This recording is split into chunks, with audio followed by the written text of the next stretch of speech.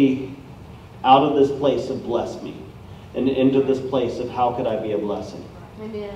It needs to come out of this place of what can you do for me, God, to God, how could I be filled with you? How could I represent you? And how could I know you more?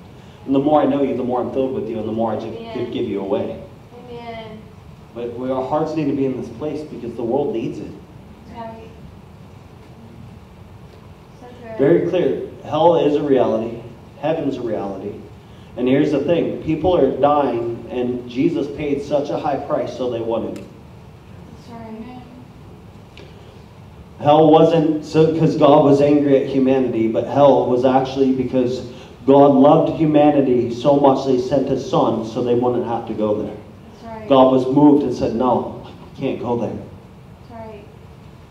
That's right. Thank you, Father.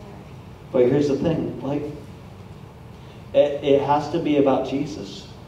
It can't even, here's the thing, it can't even be about winning souls, because if it's about winning souls itself, you all of a sudden you're stepping out of relationship into works, and you're only as good as the last person you saved. That's right. That's right. What does that look like? You go out and say a whole bunch of people get touched by the love of God, but you didn't see someone say the prayer, so you go home and the devil says you failed, and you agree with them, like, oh man, I just failed. I just missed it. I just messed up. Because, like, yeah, they encounter God's love, but they're not saved. And all of a sudden you created this system where your value is dependent on what you just did. That's good. But in relationship with God, it's about what do you say about this? What are you doing here? Because guess what? Sometimes people will get touched by healing and you won't see them say the prayer, but guess what? You have no idea how deep those seeds go. That's right. I've had people who cussed me out give their lives to the Lord months later. Wow. I remember this one guy, we went up to, there's these 30 kids that are just partying in the park, and we're going up, and God's just healing people left and right. This kid got in a fight, he broke his wrist, and we prayed for him, he gets better. This girl's all drunk, and she comes up, she's like, why do you love God? And I look at her, and I shared with her the love of God, but then I saw her painting in her room to escape her mom, because her mom was really angry at her. And I told her, I said, I feel like God's given you this incredible gift for art. And you do that to hide because your relationship with your mom's not that good. And you cannot find peace in your household. So that's your escape. And the way you escape is through art. And I want you to know that God sees that. And He's with you in those moments. And He gave you that gift. And He's like, I feel His pleasure when you're using it. She's breaking down, bawling and crying like, what the heck is wrong with you? Like, what is going on? And I'm like, it's Jesus. He loves you. It's the love of God, and she couldn't take it. She ran away. So all of a sudden there's this guy, and he's just really cocky, really, outspoken. He comes up and said, man, I just stored a line of Coke and my nose is burning. Why don't you pray for my nose? Oh my God. I'll take it. I don't care. I look for opportunities to pray. I don't care if it's something completely crazy. I'll just use it. So I prayed for his nose. I'm like, Father, I thank you. All pain go in Jesus' name. Didn't work. I knew this was blank and fake. I'm like, let me pray again. Pray it again. Blah, blah, blah. It starts cussing me out even more. I knew this was fake. Now he's like getting a scene, telling everyone around him what a fake I am. And he's just mocking me. And how many knows, like, that is really easy to see something like that and inside be like, wow, this really isn't working. Now here's the thing, if your value is dependent on what you do, you're going to see that and be crushed by it. And you're like, man, it's not work, and then you miss the glory that's going to happen later on because you shut yourself down.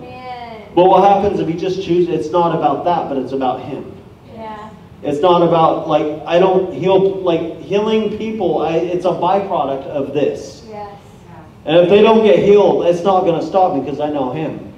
So here's the thing, he just cusses me out and he walks away, and then later on, like, this guy, like, had a messed up rib, and this other guy, like, he's like, we showed him a video of someone getting healed, like, on my video camera, and he's like, I knew this was real, I was praying, God, I want to believe in you, I just need evidence, and then you come along and you show me this video, I know this is real, and then we're like, hey, and then we're like, come here, so we have him pray for this guy, and his rib gets healed.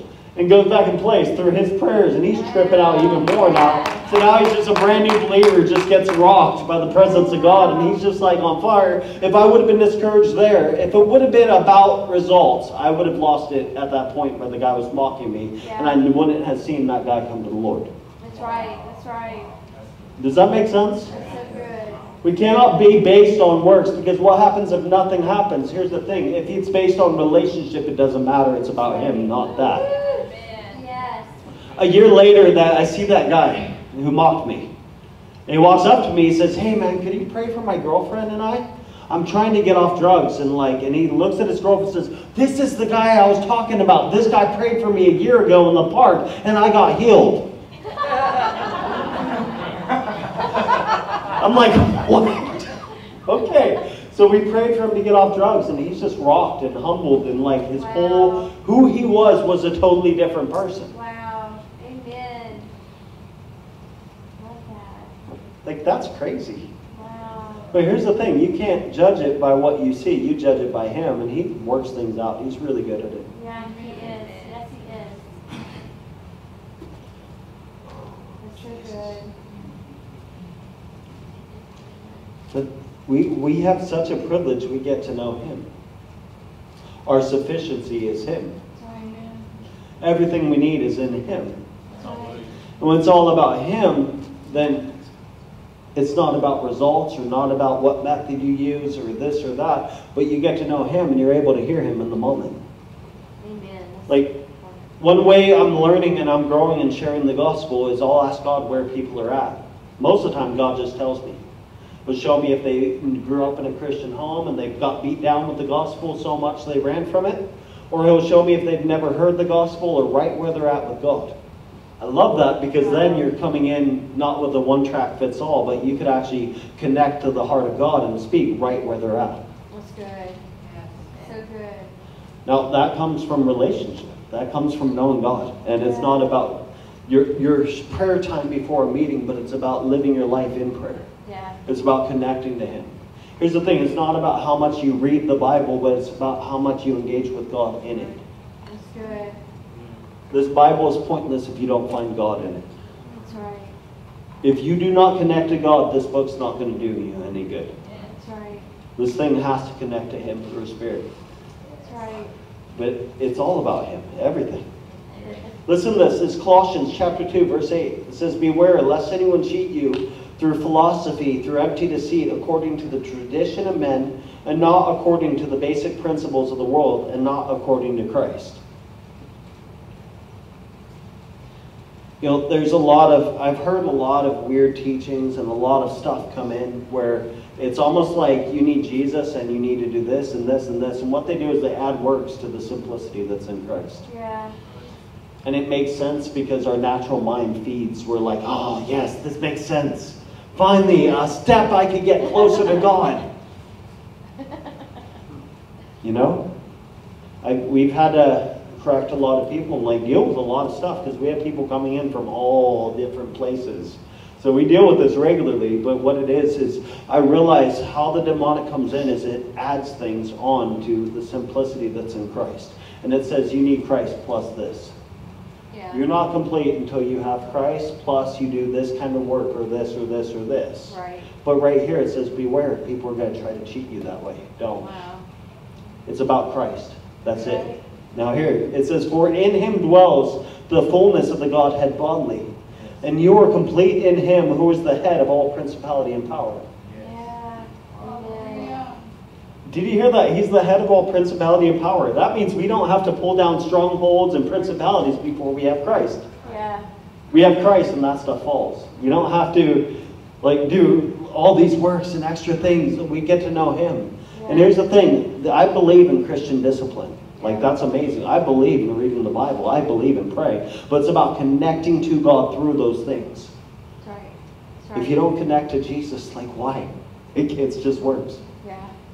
That's right.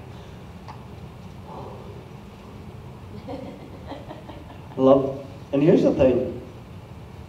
Our hearts need to be postured in worship. In a relationship with God, there's this thing called worship, which we're doing a lot of it, and hopefully we're still doing it because it doesn't shut off when music stops. Yeah, that's right. That's right.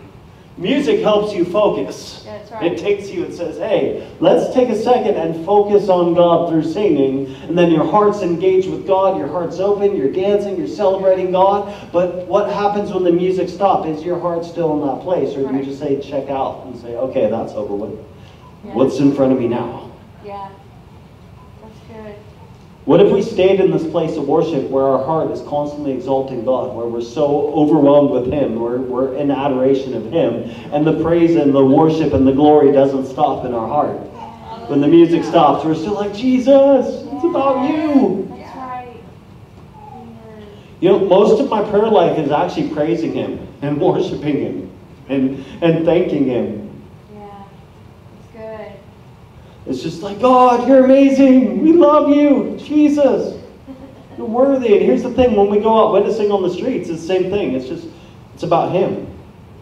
We focus on Him. He's everything. Yeah. When our focus is on Him, all of a sudden what's in front of me is not as big. Amen. Amen. How many of you have felt overwhelmed by certain areas or certain things? All of a sudden it's like, whoa, I don't know if I can't handle this. Or it just seems like the devil has a hold so big here that it feels hopeless. When you look at the situation, it looks hopeless. But when God is in the picture,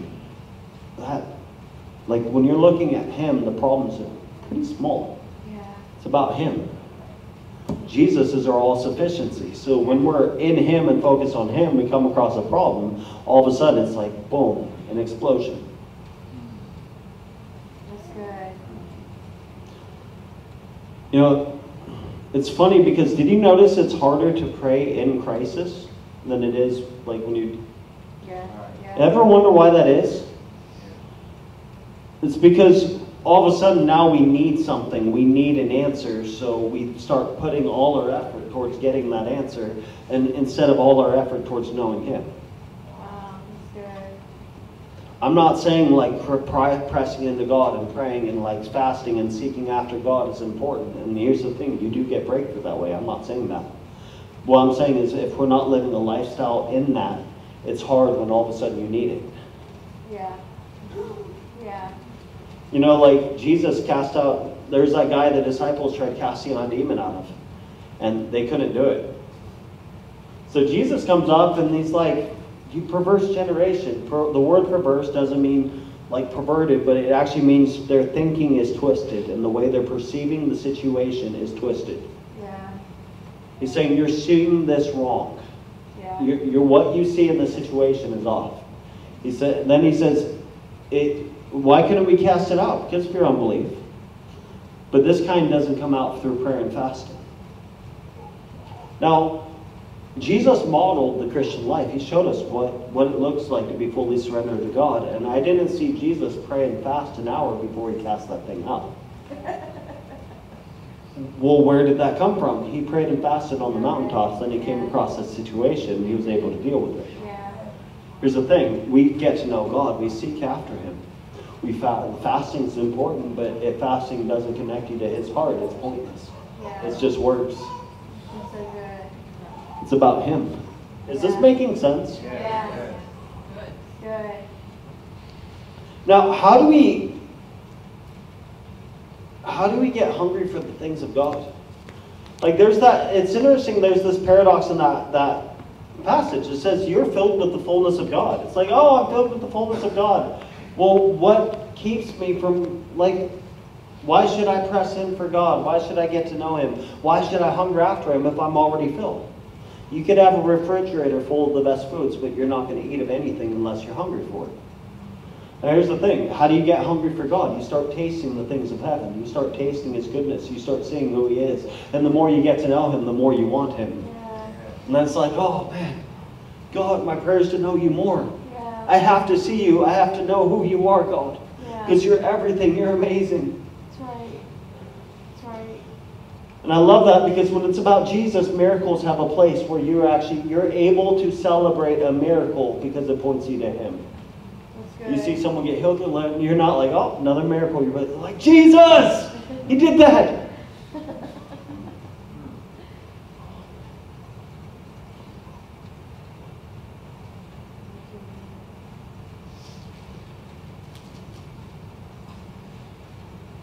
Now, God is incredibly relational. Like, here's something amazing. Like, He actually loves you. Do you know God's not invested in a relationship just for your obedience? That's right. Oh, I love that. Like, my kids, you know, I have 4 kids. It would be really, really nice if they obeyed. Bedtime. Okay, go to bed. Awesome. Yay. No wrestling, no fighting. Peace. You know, but my relationship with my kids is not about obedience. The point of me having kids is not so I could have 4 little soldiers that obey. That's right. Oh, that's so good. So good. So what do you value, like, in relationships? What do I value with my kids? I love when my daughter sits on my lap and she's just the cutest thing, you know? You tell her, you're a princess. She's like, I know. My son Zakai, you know, he's the warrior. He's the one who's like fighting bad guys with the fake sword and just all around the house but I love his affection. I love him spending time with me. My son Hayden, have you guys heard that game Minecraft? He'll build these extravagant, crazy worlds on Minecraft, and he's just like a puzzle solver, and the way he thinks is like patterns and design. He's like incredible, and he'll show me this. Like, he'll make his own challenges where you have to jump to here and jump to here and get to here. And he's like so proud of himself and like, look what I did, Dad, look. And you go through, and he's just like so excited showing me what he has done. Yeah.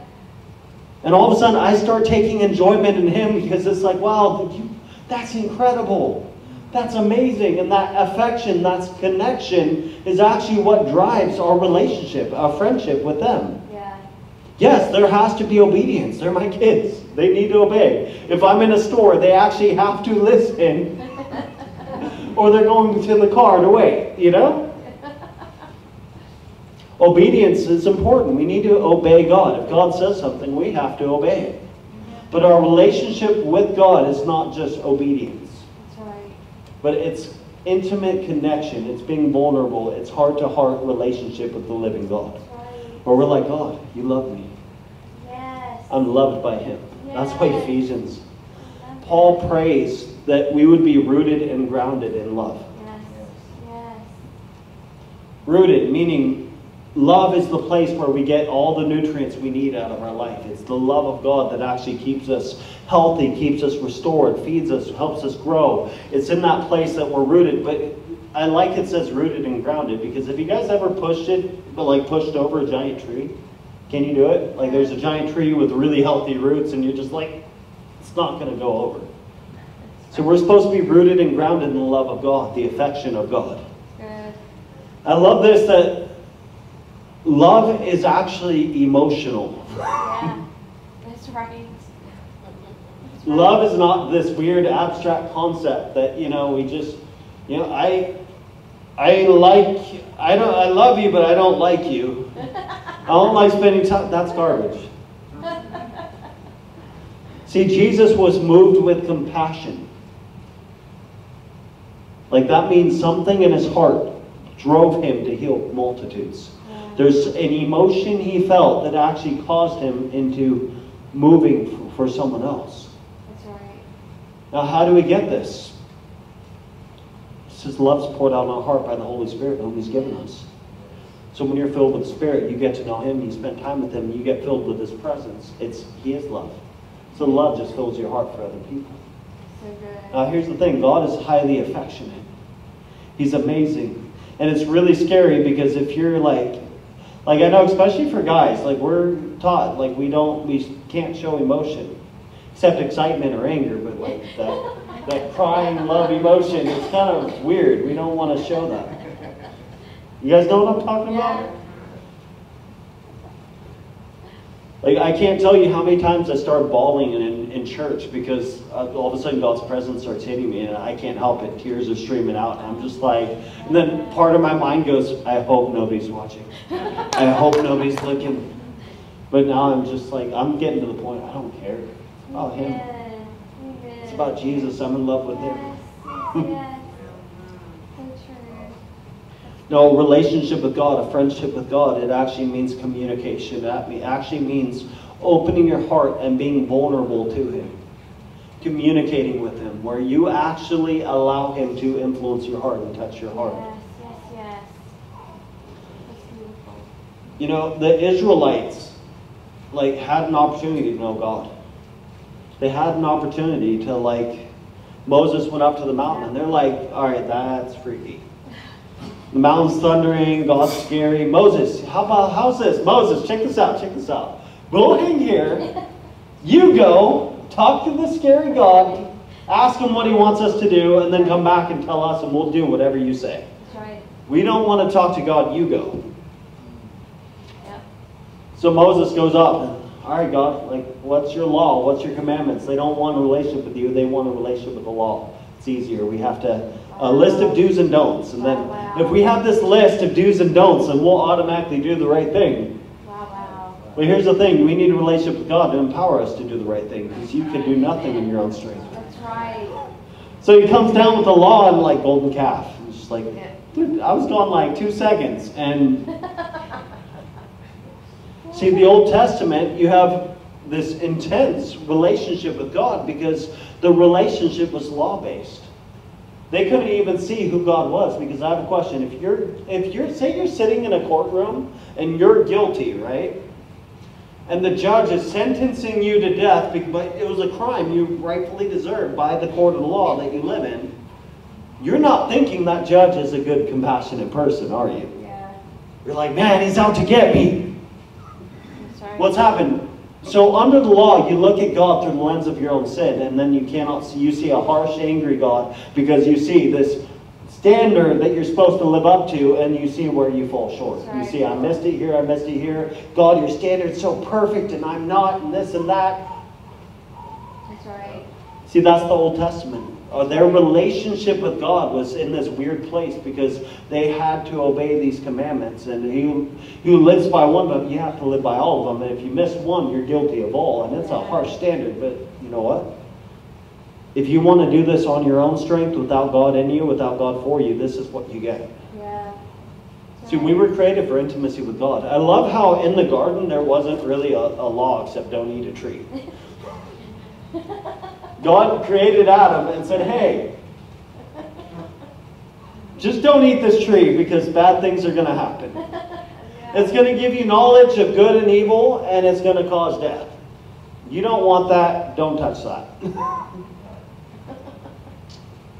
I love how Adam was actually born without a sin nature either.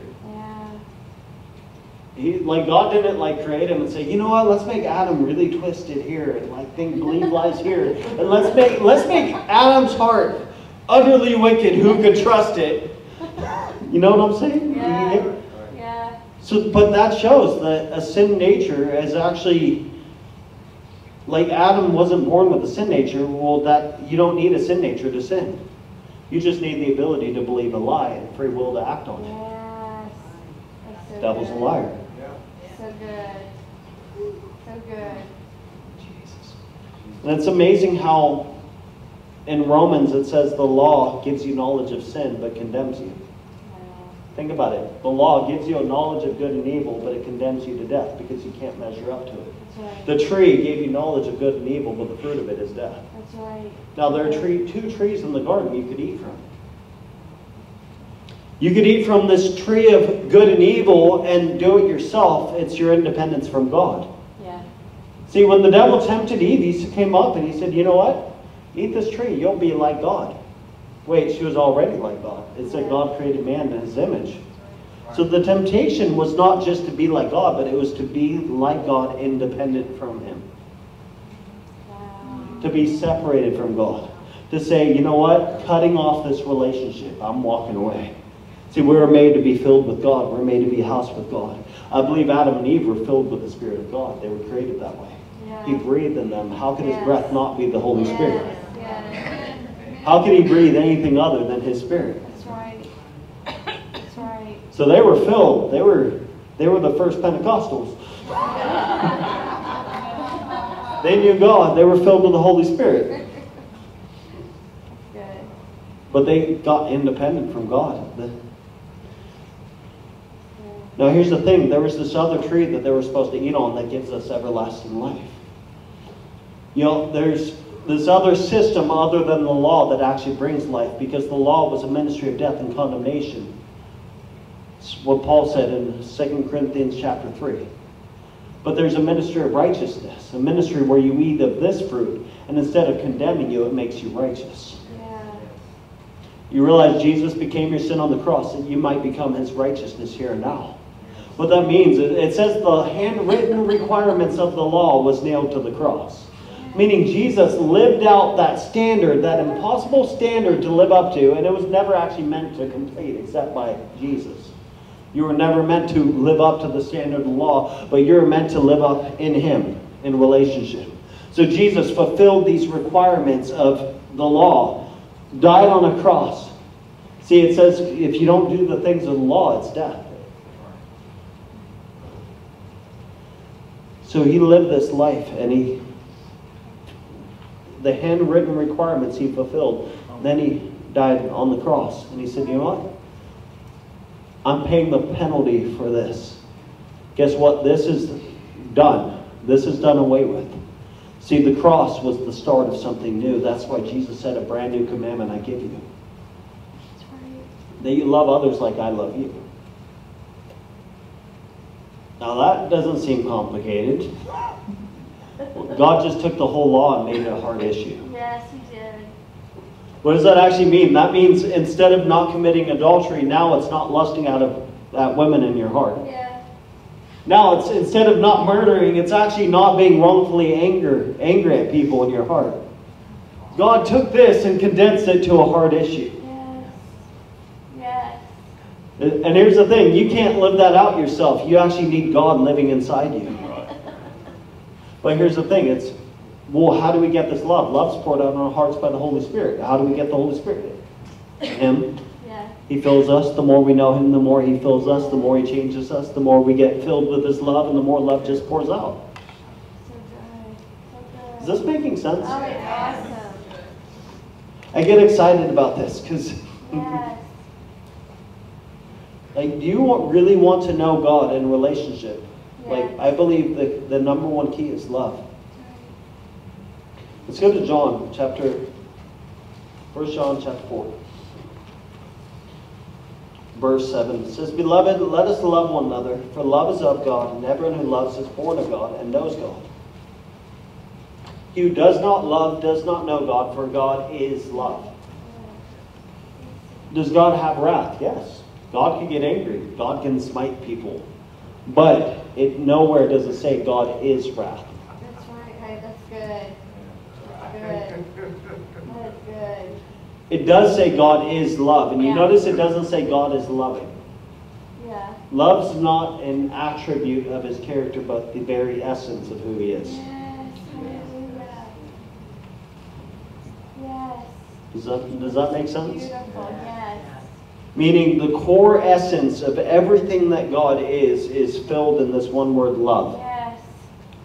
And it's God who brings definition to what love is, not... Not us. Because we can have this Yeah. worldly, twisted love, and Right. it doesn't look like God's love.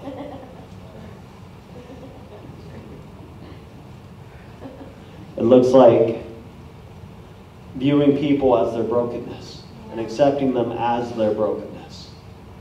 It's okay, you're just messed up, and that's not love. Love goes in the darkness and pulls you out of your brokenness. Yeah. Love lays down its life so you're not caught in that place anymore. Right. Love looks like dying on a cross for you so you're not condemned to death.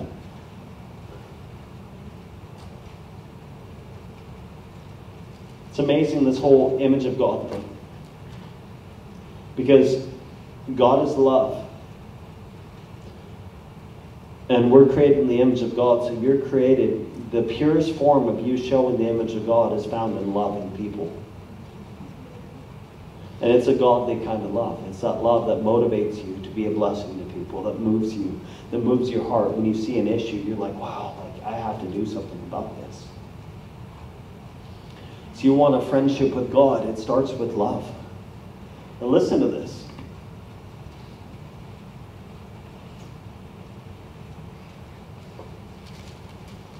So John,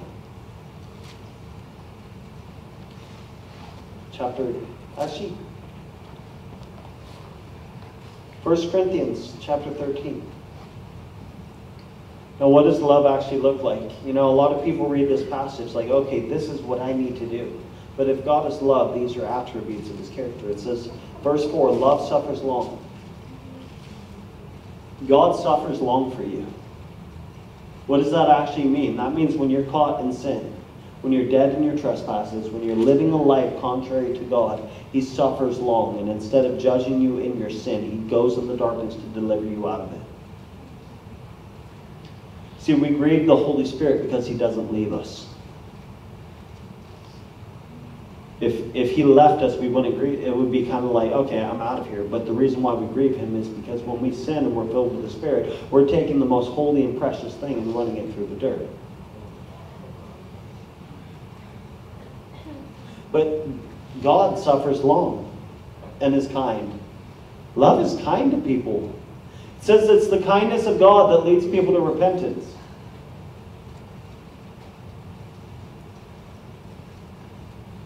It's not the anger and wrath of God that leads people to repentance. Israel, that didn't work out to them.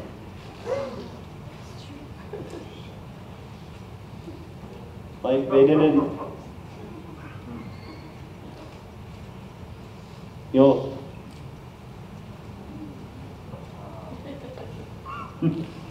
I just feel this. I'm just going to wait on that one. I just felt something release. Holy Spirit more.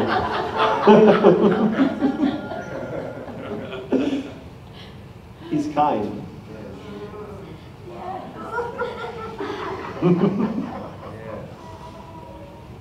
There's this song by Amanda Cook that says, "You are not a tyrant king. You are kind." Meaning God's not this overbearing, demanding thing that, you know, when you follow him, you got to follow him, or he's going to judge you, he's going to smite you, your life's going to be a living hell unless you're, no.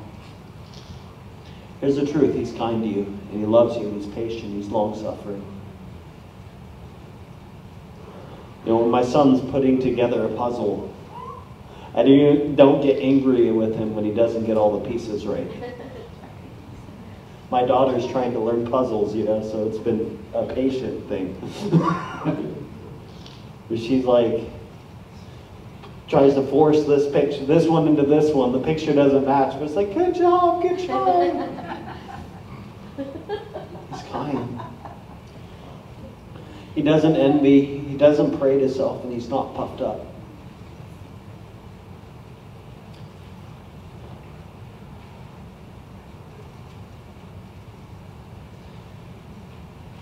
You know, God is so humble.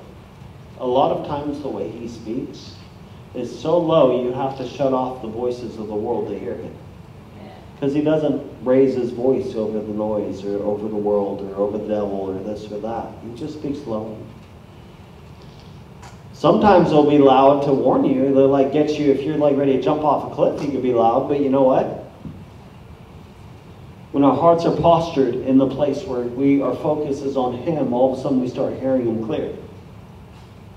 Why? He's not going to parade himself. He's not going to puffed up like, look at me! It's funny how the devil does that. The devil really wants attention. I think deliverance, when it comes to people actually manifesting physically, that's just a show to show you, like, the devil's like, look at me!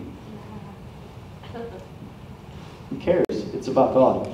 That's right. The devil loves to show off how much darkness he has and how much bondage people are in. Like we go to some areas in Portland, some areas where you just go there, you feel the demonic all around. And the devil loves to flail his face and like, look how oppressed people are. And when the devil gets your focus, all of a sudden it's like, you get overwhelmed and helpless. But then God becomes your focus, then it's like, oh, who cares?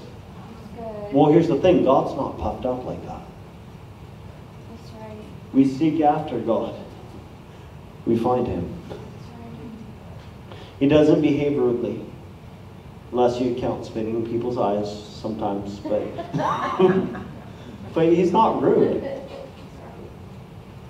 Well, what does that mean? Like, he actually cares about what you feel. Sometimes he'll push you out of the boundaries and he'll like do something that'll totally offend your mind, yeah? Yeah. But he's not like some people are, in your face. Like, you have to do this and this and this and this. He's patient. He's like, hey, come alongside me. He's not provoked. Thinks no evil. Do you know God doesn't think evil about you? What if we actually believed that? How would our relationship would be if half our prayer life wasn't, God, I remember I mess up here, I've done this wrong, I've done this. God's like, what are you talking about? I said, I remember your sins no more. Why are you reminding me? Like, I love this because when we go to God, like, God's not thinking evil of you or not thinking, well, never, like, that's the voice of the devil. God actually hopes about you. He believes in you more than you believe about yourself. And here's the thing. He knows you could actually do all things because it's Him who gives you the grace and powerful. Like it's Him who gives you grace to make you powerful, to do whatever He's called you to do. It's His power that actually empowers you. So why is He's not looking at you like, oh, they're failure, they're never going to make it, they're never going to get this right. He's looking at you saying, look, I have everything you need. I have all the grace you need, all the love you need, everything you need. I am your all-sufficient one.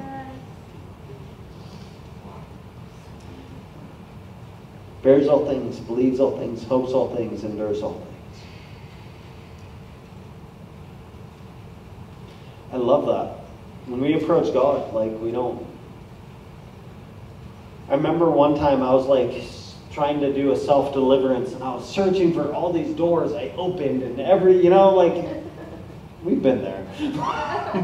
Where I remember, like, I had this deliverance book and I'm going through this list of demons, naming all the demons and seeing if anything might matter. I'm like, I'm searching every nook and cranny of my life for any hook that could be there. And it's so funny because my focus was so much on the hooks. I was seeing the hooks everywhere. I remember I came to God, I'm like, God, remember when I did this, remember when I did this, remember when I did this. And He showed me a picture of a blank page. He's like, I have no idea what you're talking about. Oh. I love that. So when we approach God, God's completely in love with you. The first foundation of friendship with God, I believe, is love. Just knowing His love, your heart being open to Him. And it could be romantic, it could be amazing, it could be a friendship, it could be this father-son relationship that's just intimate and deep and real. That's right. God doesn't love you for what you could do for Him. Let me say that again. I want you to really take that in. God does not love you because of what you could do for Him. He loves you because He knows who you are. He created you in His image. You are actually created in the image of God. And He looked at you and He saw value and He said, that's worth dying for. It's for God so loved the world that He gave His only begotten Son. Not for God was so angry with the world or God wanted like, argh! It's for God so loved the world. Meaning He looked at you and said, I love that person. He's worth dying for. He's worth everything. Heaven went bankrupt for you. You're precious. You're valuable. You're amazing. You're so valuable the God of the universe would give up everything for you. Would step off His throne, become a human being, and live a perfect life that you were supposed to live. And then die on a cross and says, hey, I want to give you everything I deserved. I want to give it to you.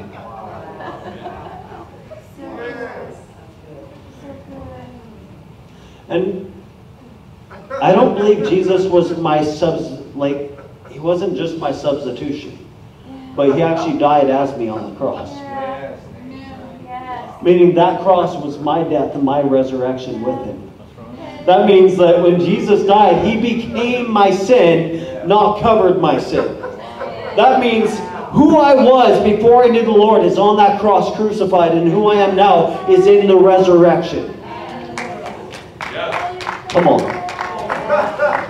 Now it's a friendship with God. Here's the thing, we need to know Him. Now you're created in God's image in the beginning. That image got messed up, but God's image is love. Because it says God is love. That means Jesus is walking, talking love. It says Jesus is the express image of God. Jesus is the picture of what love looks like. Well, what does the love look like? Love looks like being in a place and seeing people in front of them and being moved with compassion to heal the sick, to feed the multitudes. And here's the thing. You're like, well, I don't have the resources that Jesus... Yeah, you do. You have the Holy Spirit. You have God living in you. Everything Jesus carried lives in you. I think the issue is not... We need to know what we have. Yeah. Now, here's the thing. Like, if we seek after God, there is a more of God. Like, I know people get caught in, like, this hyper grace message where it's almost like, more, why seek after more when I'm already full? I already have all. Like, I can't have... Well, you could actually have more. What it is you get filled more. You get to know Him more. You get to see Him more. Yes. More of Him manifests through your life. Yes. There is a more in God. Yes, yes, yes. Yes. I love that because He's infinite.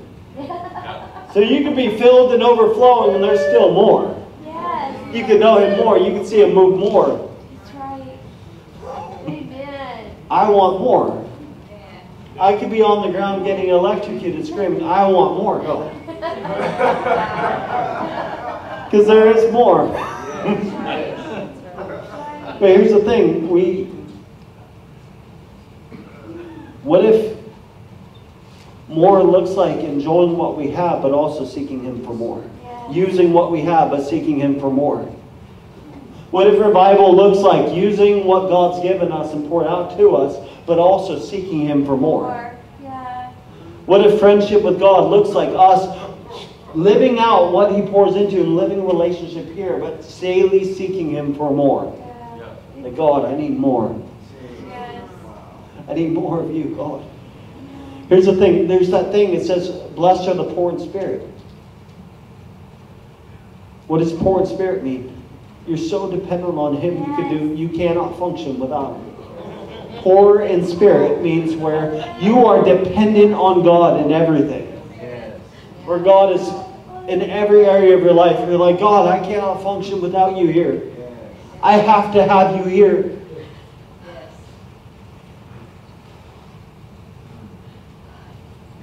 John 15, verse 12. It says, this is my commandment, that you love one another just as I loved you. Greater love has no one than this, to lay down one's life for his friends. And you are my friends if you do whatever I command you. Jesus showed the greatest form of love in which we were all guilty, and He took our guilt. He went to the cross and got mocked and spit on and beat and broken, and He said, that it's for the joy set before me, right there sitting. Yes. I don't think the joy, He was talking about the cross being the joy, but what's on the other side. Yes. He saw you restored. That's right. That's The right. cross was not a joyful thing because He was so burdened with it. He actually sweated tears of blood and sweat of blood, where He was so overwhelmed with the epitome of being overwhelmed with stress and anxiety and like just knowing what's coming on Him. And He says, you know what, Father? Your will be done. Yes. That's right. You know, Jesus actually experienced temptation. It says He was tempted at all points in Hebrews. Everything He did, Right. though He was God, He did it as a man, fully surrendered to God. That's right. What that means is He had this body, He had the same cravings, He had the things we go through. He lived this life. He lived it perfectly, but it says He was tempted at all points. That's right. I believe, you know what's the craziest temptation? Can you imagine going to cross and knowing just with one word you could wipe everyone out? People spitting on you, hitting on you, calling, mocking you, saying you're a king, and pulling out your beard, and you having the ability and authority to take up your own life and say no. Yeah. Yeah. She said, no man takes my life. I lay it down willingly. It was impossible for people to kill Him. That's right. Yes. Yes. They didn't just kill God. God laid His life down. Yes. He did it willingly. Now here's the love of God. He did that for you. That's right. He says you're worth it. Now, and it's amazing because He tells us to love like this, and the disciples have no idea what He's about to do. He's getting ready. He broke communion. He's like, this is my body. This is my blood. I want you to love people like I'm loving you. No one, like you lay down your life for your friends. Now check this out. No longer do I call you servants, for a servant doesn't know what his master's doing. But I've called you friends, for all the things I heard from my Father I made known to you. Do you hear that relationship shift? No longer do I call you my servant, I call you my friend. Why? Because when you're busy serving me, you're not hearing me. But if in a friendship with me, you could hear what I want. You could hear my plans and my intentions and my heart, and you could release them. Good. That's good. Now think about the Old Testament. You could see this severe contrast of servants and friends. Servants could lose their place when they mess up. Friends don't. That's right. Servants fall under judgment if they don't abide by the rules. Friends receive mercy, grace, and even strength to go back to a rightful place. That's right. David did things in the law that should have gotten him killed. But God looked, forgave his transgression, and restored him to kingship. Right. By the law, he should have been killed. So what's going on? He entered in a friendship with God, where God said, no, that's my friend. Saul didn't value the relationship with God, but he valued what he looked like to people. Yeah. Here's the thing. He had the same Holy Spirit fall on him. It says the Holy Spirit fell on him and he became a new man in 1 Samuel chapter 10. So he became a new man when the Holy Spirit Saul. He was a new man at one time. Wow. He was filled with the Spirit at one time. He knew God at one time. He didn't value relationship with God, and he did everything by works. And guess what? He lost his place. But I love that because in the new covenant, Jesus says, no longer do I call you servants, I call you friends. That's right. If you love one another like I love you, I'm calling you my friends. Good. That's amazing. Yeah. Yeah. That means we actually enter in a friendship with God.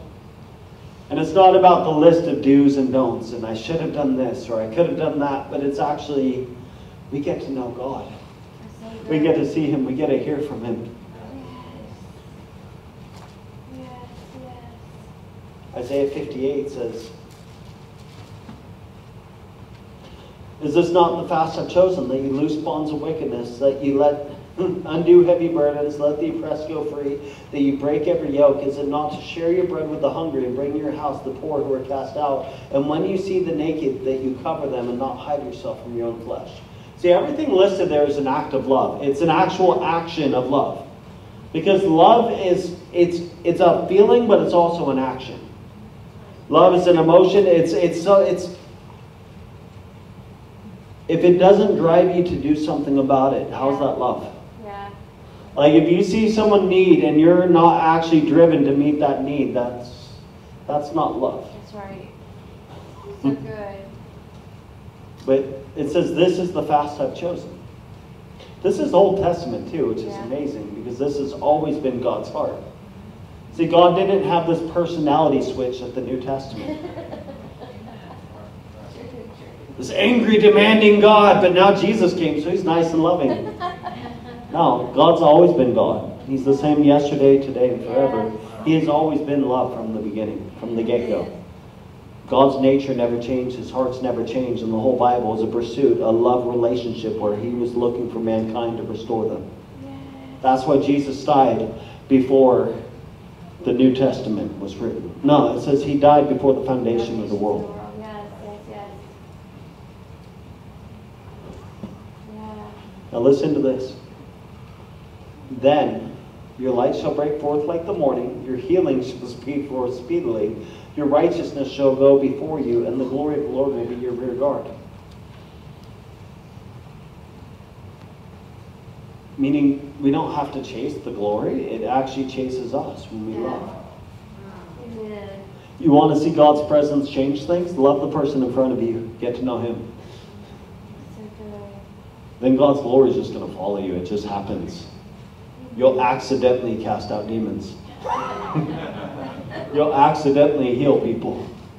It was funny, during worship, there's this lady I prayed for like 15 times and she did not get healed. Like, it was like, every time I see her, she has horrible back pain. And my son Haven's just like goofing off and he's dancing and touching people, being annoying. And then he touched her back and walks away. And she comes up to me, she's like, your son just touched my back. I'm like, okay, I'm sorry he does that, you know? It's like, no, as soon as he did, I'm healed. She's like, I have no pain and I've been dancing all service. Like, he touched my back and I'm completely better.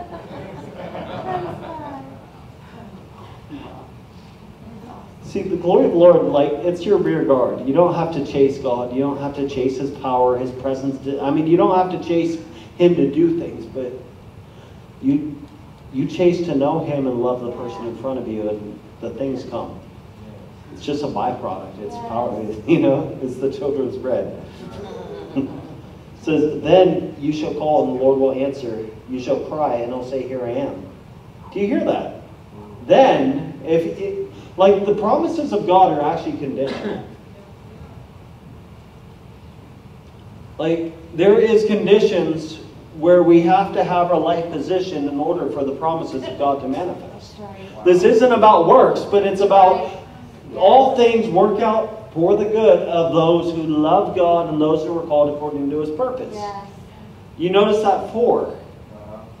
It doesn't say all things work out for the good, because really bad stuff happens. Really messed up stuff happens, and it's not always for the good. Sometimes it gets worse and worse and worse until light comes in that area. But for someone who's in love with God and is called according to His purpose, there's the position, there's the requirement. All of a sudden, everything starts working out for the good, and the devil could throw his best at you and hit you with the hardest, evilest stuff, and then all of a sudden, God takes it and flips it around for good. Yes. It doesn't mean you're not going to suffer, go through stuff. What it means, whatever you go through, there's victory at the end. Yes. Whatever you go through, God can take and He flips. Yes. Woo. So good. But here's the thing. With this, there's a position. It's to love people in a real way. Now, what does it look to tangibly love somebody?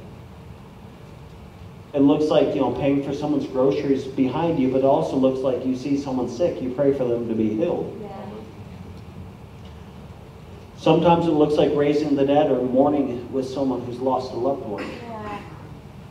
Sometimes it looks, but what does love actually look like? There's an action with it. Love has to look like something. It has to manifest through a life. But here's the thing.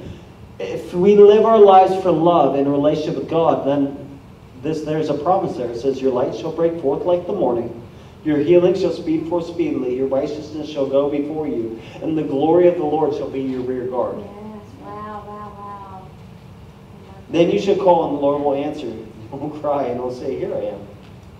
Wow. And what exactly is the glory of the Lord?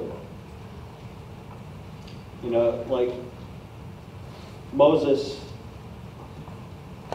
when he told them that God's going to manifest manna and quail, He said, in the morning you'll see the glory of the Lord. And the glory of the Lord showed up like a cloud, and it manifested the provision of God.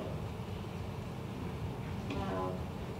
Moses was, Exodus 33, he goes in the tabernacle meeting, and then glory shows up. And I love that Moses encountering the presence of God, it said God would show up and talk to Moses as a man would speak to as his friend. Yes. Let's go there real quick. Yes.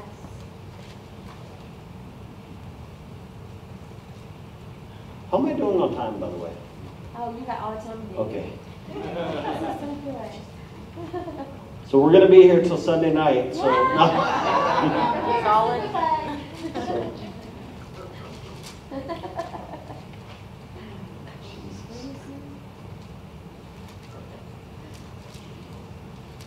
So Exodus 33. Verse 9. It came to pass when Moses entered the tabernacle, and the pillar of clouds descended and stood at the door of the tabernacle, and the Lord talked with Moses. All the people saw the pillar of the cloud standing at the tabernacle door, and all the people rose and worshipped, each one in his tent. So the Lord spoke with Moses face to face, as a man speaks with his friend. And he would return to the camp, but his servant Joshua the son of Nun, a young man, did not depart from the tabernacle. There's a couple things I want to point out here. Number one, Moses engaged the presence of God. Yes. Yes. What are you doing when you're worshiping? You're engaging the presence of God. You're engaging Him. You're opening your heart to Him. You're enjoying Him. You're seeking Him. You're finding Him. Right. You ever notice that, like, how many of you get visions when you worship, or like God speaks to you the most? All of a sudden you're in a worship service and then God downloads something crazy and you're just like, what? Yeah. It's only supposed to happen during the teaching. What are you doing? You're out of line, you know?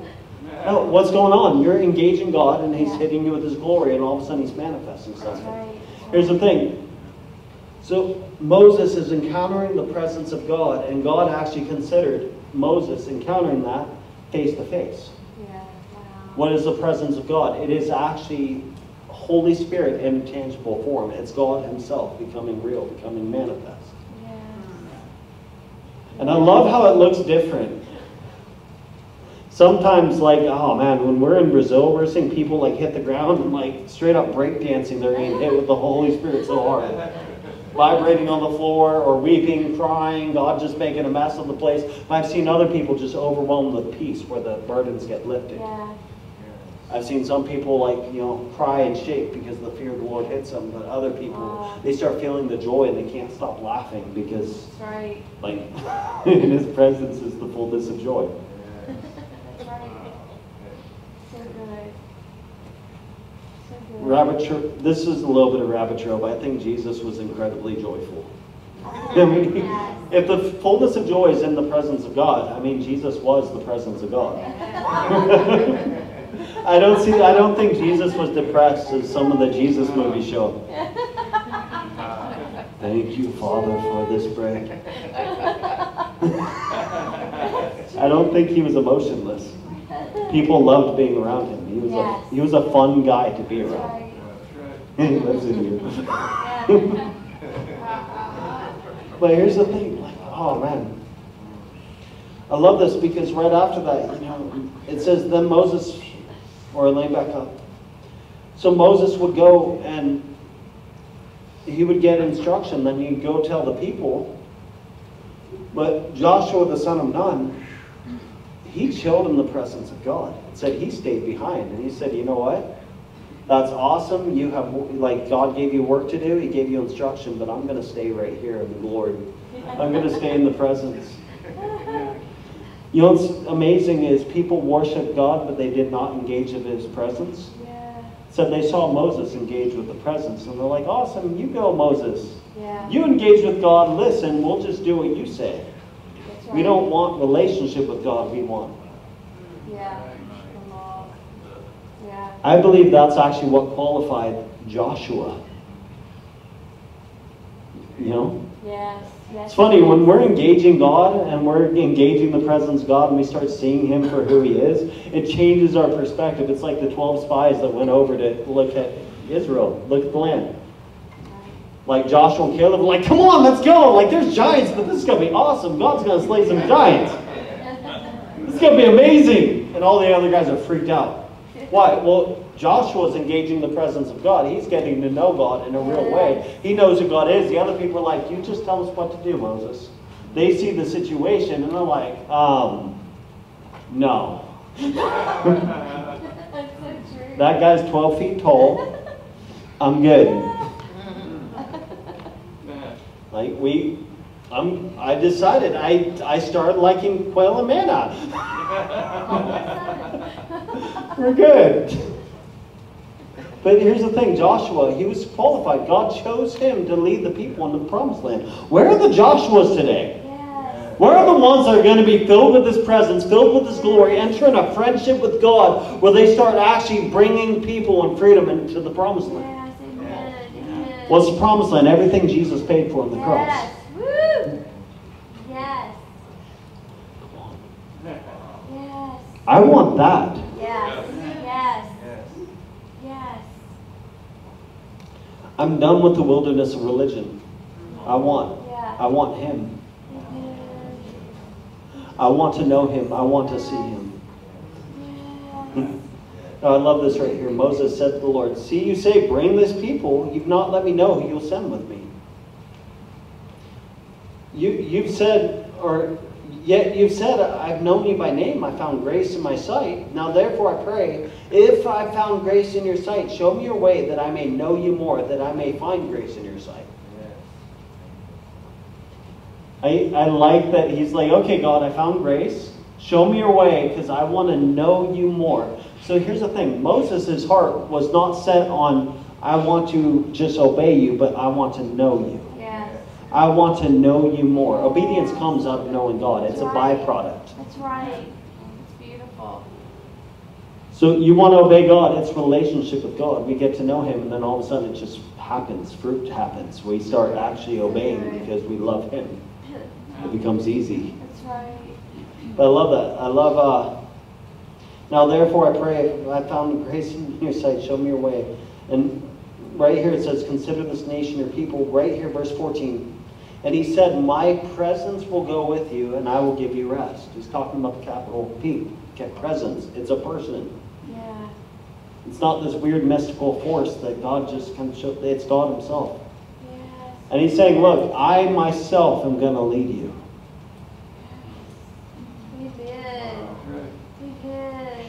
Don't put your faith in man. Don't put your faith in your own works. Don't put your faith in what you could do for me or your ability to obey me. It's Him who does it. It's Him who empowers you. It's Him who lifts you up. It's Him who pulls you through. And in relationship with Him, He empowers us to do what we couldn't do before. He changes us. He changes our heart. He changes everything.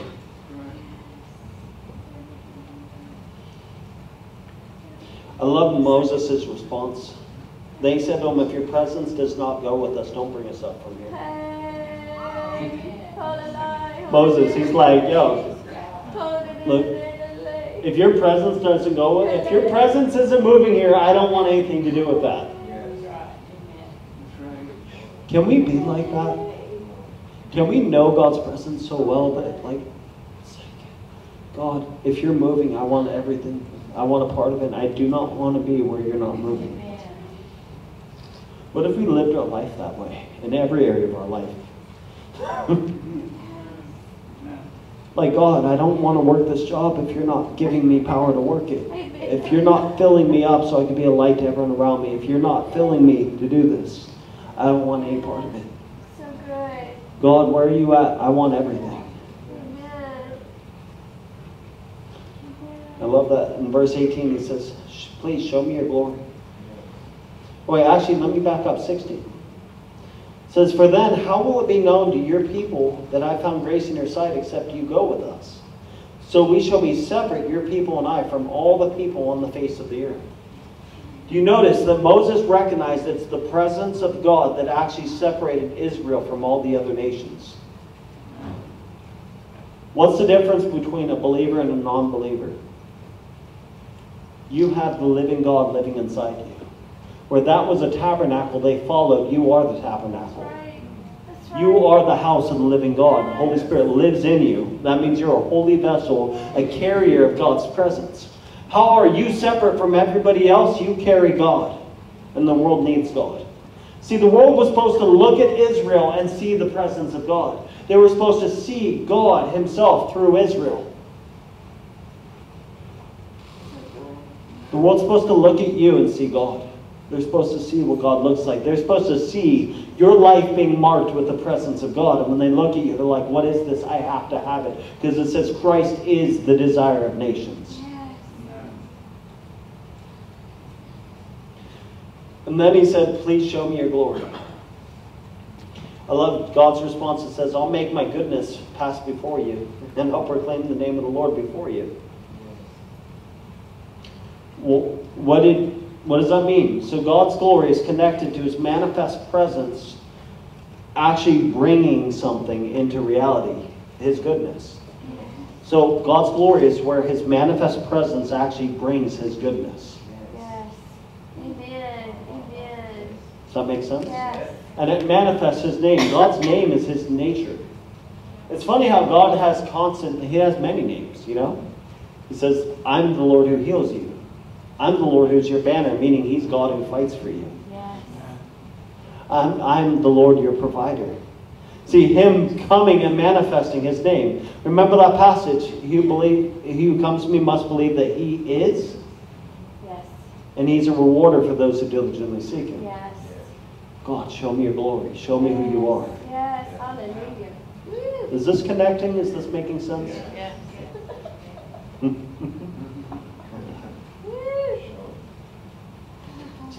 Verse 34:6. The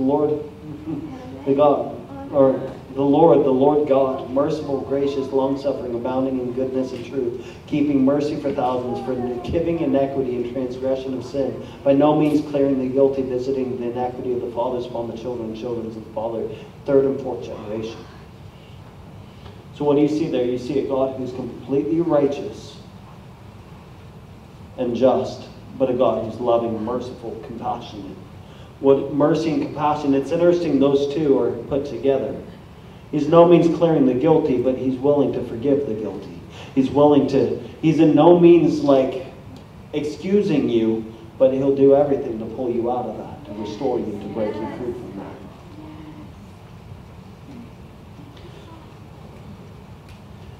You know, I'm convinced part of the judgment of God is allowing the devil to have his way. Like, I believe part of the judgment of God is where you're living in sin and you're living against God, and God said, okay, if you want the devil, this is what he's going to do with you. Have him. Wow. But it's the mercy and love of God that pulls you in saying, hey, I have something so much better. Yes. Yes. I got better for you. See, God is amazing. He's wonderful. He's beautiful. And when it's like there's this glory thing that's amazing. So when his presence just comes and all of a sudden his goodness, his nature, his character, who he is, starts becoming manifest in a room. Then in that place, people start getting healed, like without anybody praying for them. It's so funny, we're like witnessing in the park and we came across this girl. And I'm like, hey, do you get knee pain? She said, oh my gosh, my knee pain's gone. And then she looks down, she's like, my swelling's gone in my ankle, my swelling's gone in my ankle. And she's freaking out because all of a sudden God just heals her ankle. And no, she didn't even say her ankle hurt. It was just God's presence was there, and God's like, hey, let me take care of that. God's a healer. He just does that. There's the thing. We can minister out of anointing. That means God anoints you to do something. That means you pray for something, it happens. Or we can minister out of glory, and we need to learn how to minister out of both. The anointing, you just get filled with the God. You get filled with him, and he empowers you to do things, like heal the sick, raise dead, all this fun stuff. But there's the presence of God. We engage with him. And all of a sudden, he shows up and he changes everything around us. Amen. Amen. So good.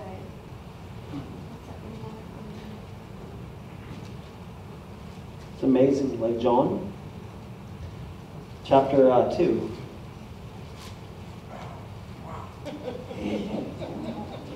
You know, the whole Jesus turning water into wine.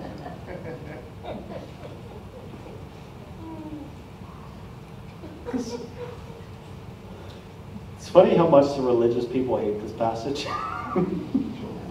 It was actual wine. It wasn't Kool-Aid or grape juice. Like, it was a party. They noticed there was a difference in the wine and fermentation of the wine. But here's something amazing. It's symbolic of his blood. That's right. You know, there were 6 water pots which were used for purification. It was a system of works to purify. And what's he doing? When he says, you know, they're like, hey, they're out of wine, Jesus. He said, my time's not yet come. What's he pointing to? Purification. He's pointing to dying on the cross. He's saying, my time's not yet come. So he grabs 6 vats. 6 is the number of man. Yeah. So this is the old system of how man was purified. And he took that and he filled it with wine that symbolizes his blood, a whole new way to be purified. Wow. And they're like, how come the last is better than the first? Wow. The last wine's so much better. Why? It's Jesus. It's so much better than the law. It's relationship. We get to know him. He's saying, this is how you're purified now. Yes. I like that. But in verse 11, That wasn't a rabbit trail, by the way. That was so good. It says, these beginning signs Jesus did in Cana and manifested his glory. John says, Jesus manifested his glory when he turned water to wine. You have the presence of God coming and changing something in the natural. And John saw that and said, that's the glory of God. Wow. So Jesus, this beginning sign, Jesus manifested the glory of God. So everywhere Jesus went, Jesus said, I've manifested your name, talking to the Father. Meaning, he brought God's nature, his character, his love. Everywhere he went, he healed the sick. He multiplied food. He was the provider. He was the restorer. The ones that were broken, the rejected, he became a father to, and he came alongside. The ones that were outcasted by society, he went to a well and met with them and said, hey. Yes. He manifested God's name. That's right. Just glory is God's presence manifesting his nature.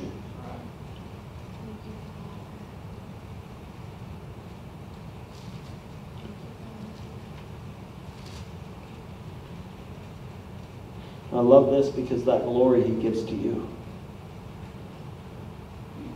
John 17. I don't pray for these alone, but those who will believe in me. Verse 20. Through their word. So he's not just praying for the disciples, he's praying for you. Yes. What's your name? Huh? Amy? Amy? Amy, he's praying for you. Says that. He said, you believe in Jesus? Jesus has actually prayed for you in the gospel. It says, I don't pray for these alone, but I pray for Amy who will believe in me through her word, or through their word.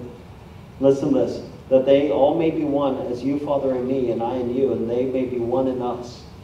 So there's this relationship where not only a relationship with God, but a relationship with each other gets restored. That's right. You know, like, that's amazing. I can't even begin to wrap my mind around this, but there's something, they're weighty on this that I'm like, God, you gotta, like, there's more. That's right. I love this part. It says that the world may believe that you sent me.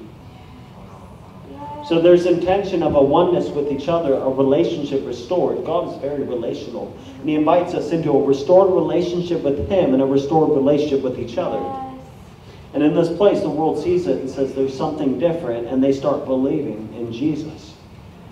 Now listen to this, I love this. And the glory which you gave me, I've given to them, that they may be one, just as we are one.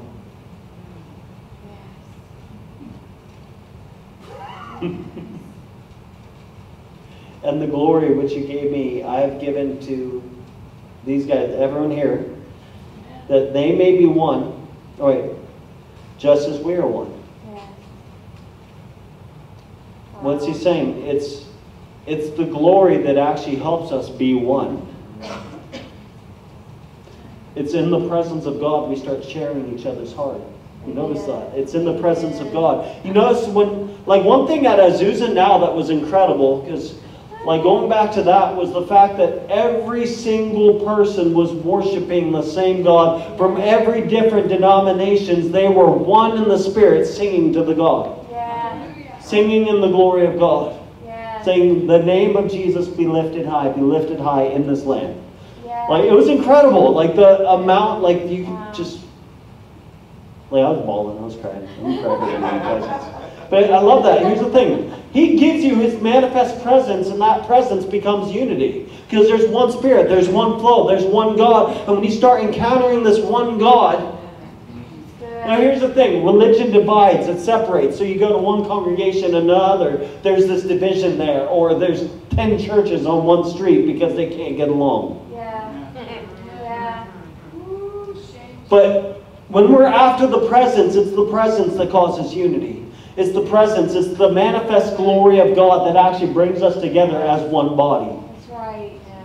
Just as the Father's one with the Spirit, and the Spirit's one with the Father, we start becoming one with each other. We start, you notice when you're worshiping God and engaging his presence, all of a sudden the prophetic starts flowing, and you're just like, man, you start hearing from God. And how many of you guys have been in worship and had someone come up to you like, hey, I have a word for you? Has that happened to anybody? Yeah. Okay. Yeah. Why?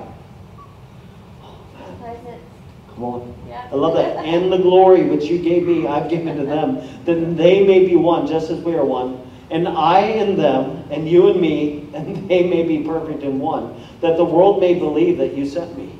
So the world is supposed to see the glory of God on your life. The world is supposed to see the unity and the worship and the glory of God in you, and you being one and expressing the Father perfectly. And they're like, what is this? This has to be Jesus. Wow, that's right. Only God could do this. That's right. And when the glory comes, you see the nature of God start being manifested. You start seeing people gain healed, people restored, set free from demonic bondage. Holy Spirit just comes and just delivers people. He brings salvation. The word's saved. What does that actually mean? Sozo. It means healed, delivered, wealthy, prosperous. It has a lot of meanings. None of the meanings actually mean get to heaven and don't go to hell, but that's a part of it too.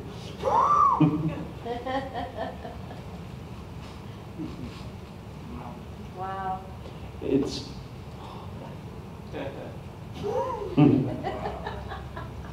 when you're saved, it means saved here and now. It means God coming in your life now, God changing you now, God filling you. It says now is the day of salvation, not tomorrow. Yes. Not when He comes back. It's right now. Right. We get it. It's filled with Him. That's right.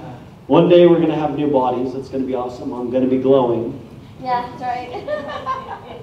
But it says we have this treasure in earthen vessels, so the glory may be of Him, not us. That's so good. Wow. It's about the world looking at you in your broken state and where you cannot do anything by yourself, but you're so dependent of God. God comes, He empowers you in friendship.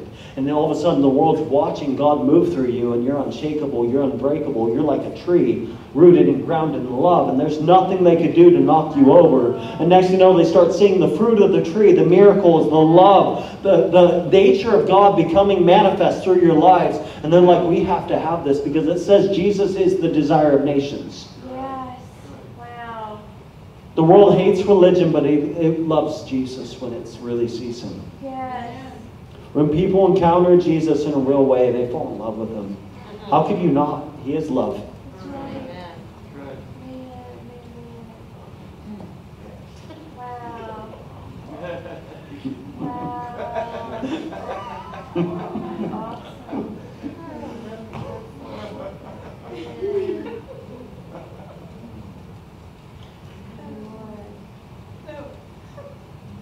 I and them and you and me, that they may be perfect in one, that the world may know that you sent me, and have loved them as you loved me. Do you know God loves you as He loves Jesus? Right there it says that.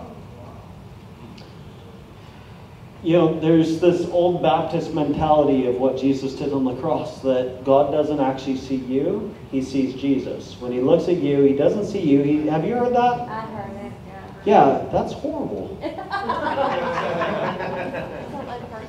See, if that was true, why didn't God just wipe out the world and send Jesus? That's so true.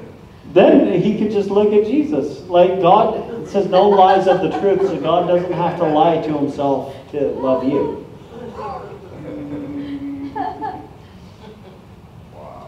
Jesus wasn't just God's contract to love you. Yeah, yes. It wasn't like, okay, check this out, Father.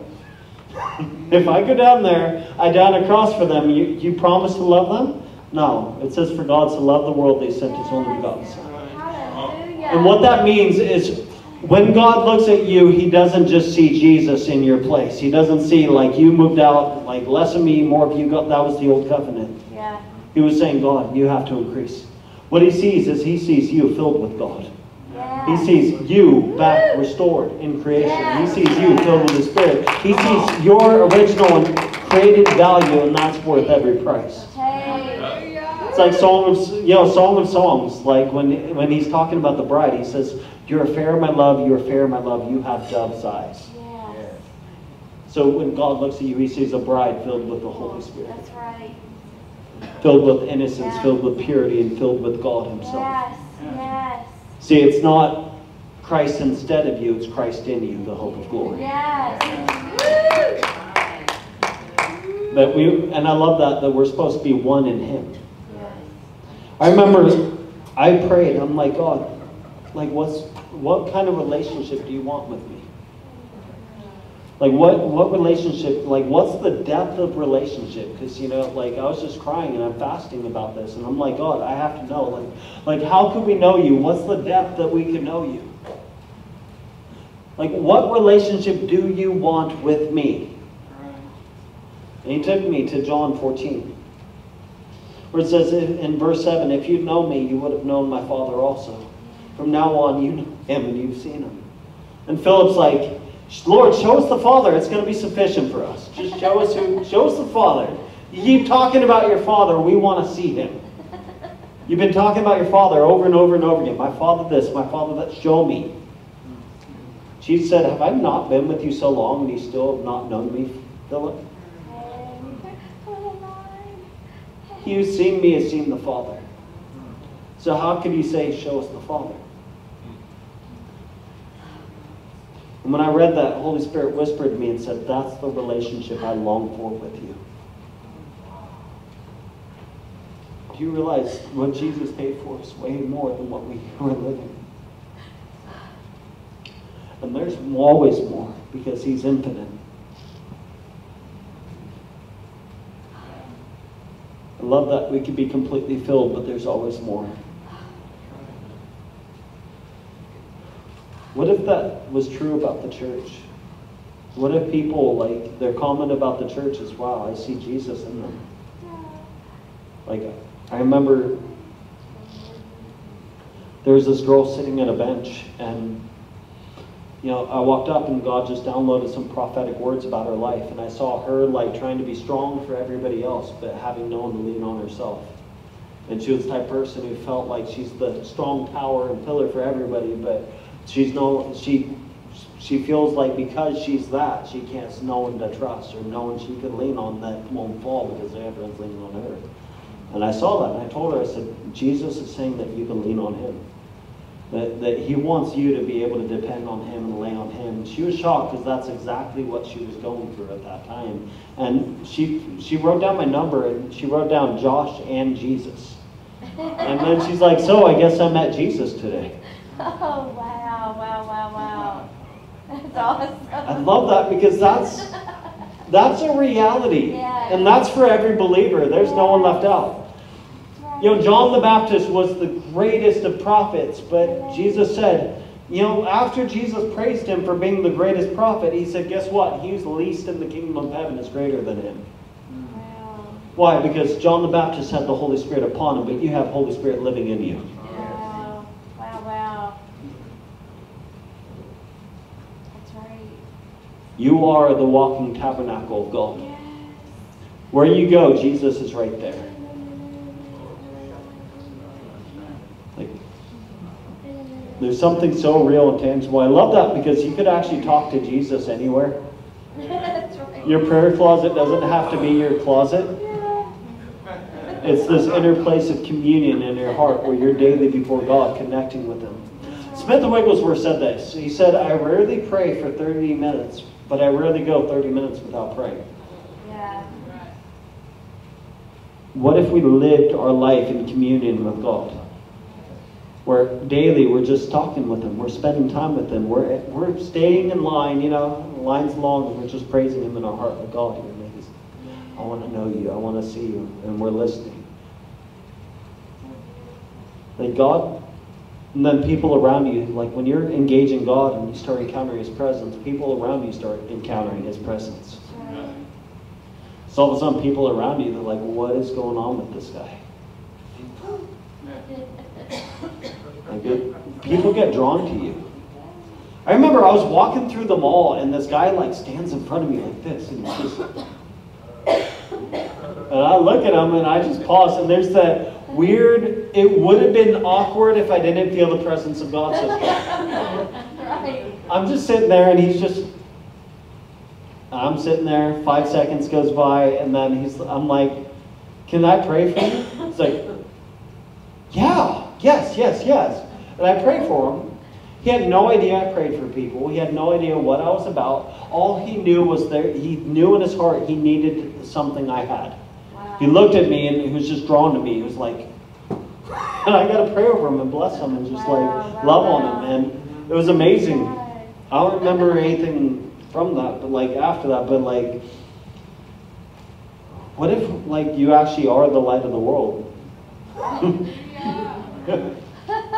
What if people actually look at you and see Jesus? What would that look like? And I love this because like it's so not about religion. Now let me explain religion. Religion reads about Jesus and says, okay, Jesus paid for our sins. We're dirty, wretched sinners, so Jesus paid the price. And then they take the New Testament and they make it a law instead of relationship. Where they're like, okay, if I do this and do this and do this and try to be a good person and this and this and this, and they start, they're living out the principles of the Bible, but they have no relationship with God. Right. It's the same thing over again. Yeah. It's the same thing the Old Testament messed up. They wanted the law, but not relationship. New Testament, we can't live in that place. That's religion.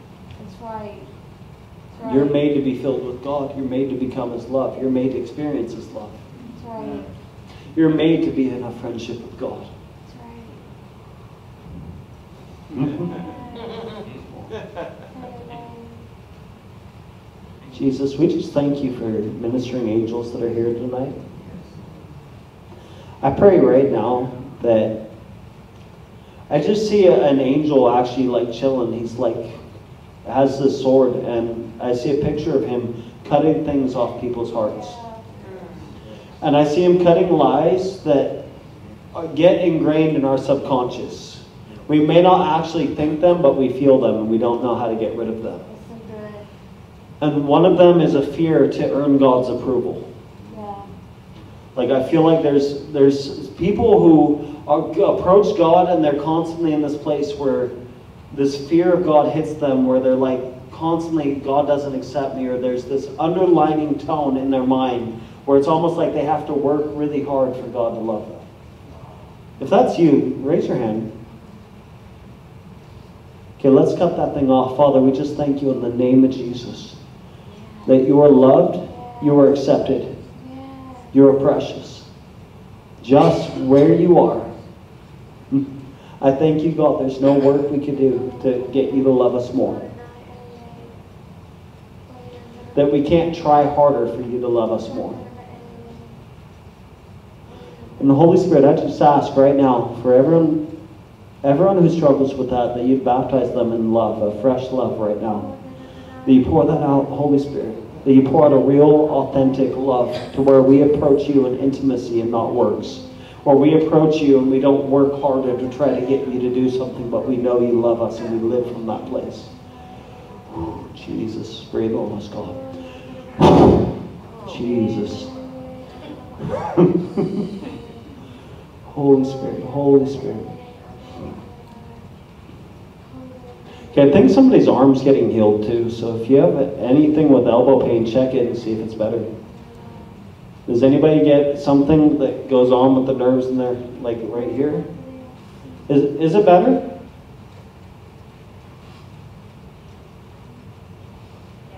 Yeah? Come on, Jesus. Praise God. Thank you, God. You're amazing, God. Jesus.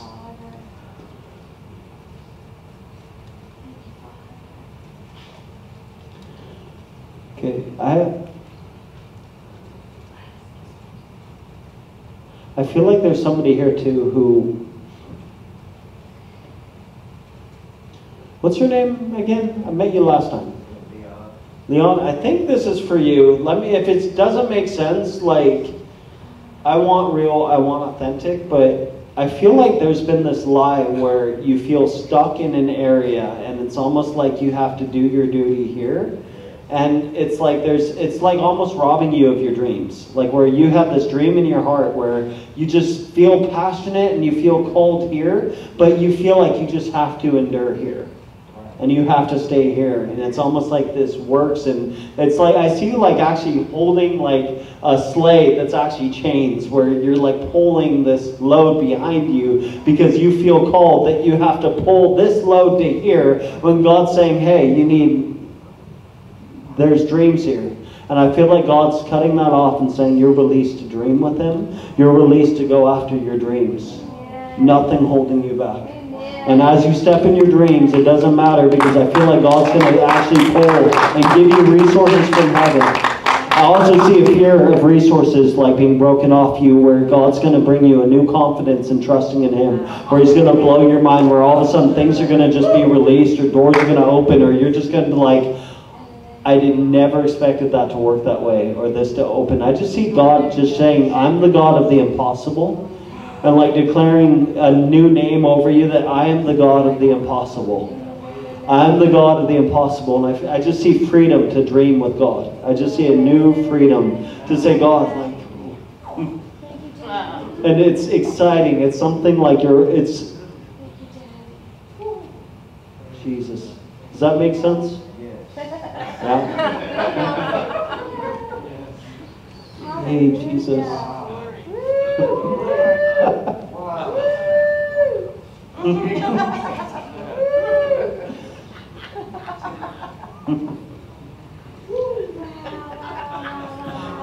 Wait. People are laughing. We gotta sober up. You're supposed to be serious. This is a church, right?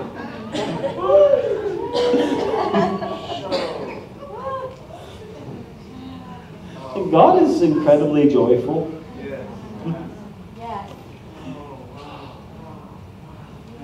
And I love that His joy is not dependent on our circumstances.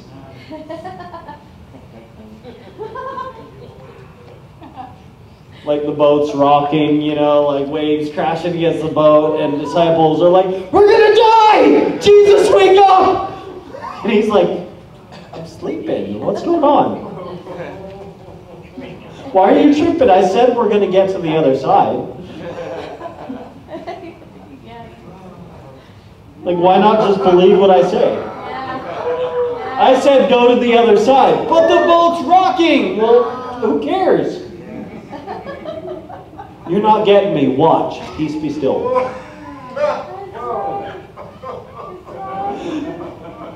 I remember for a season, my wife and I lived off miraculous provision, like where we saw God provide in crazy ways. Like God would show up with rent, God would show up here. Someone came up to me in Walmart parking lot and handed me like money we needed for bills. Like it was the scary place of trusting in God and Him showing up at the very last minute, or past my last minute to His last minute. And one day my wife's like, I hate how God always waits to the last minute. Can't He just show up like sooner? We had 2-3 weeks before rent's done, and she knows what's going to happen. We're going to stress at the very last minute. That's going to come through, and all of a sudden someone knocks on the door and drops off like $2,000. And she says, oh, God told me to give you this. Wow. The boat's rocking. God said, I'll get you to the other side. But then it's like, Jesus, we're dying. Peace be still. Look, I have authority over this.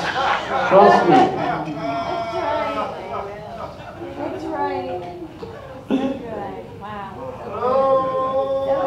I love how do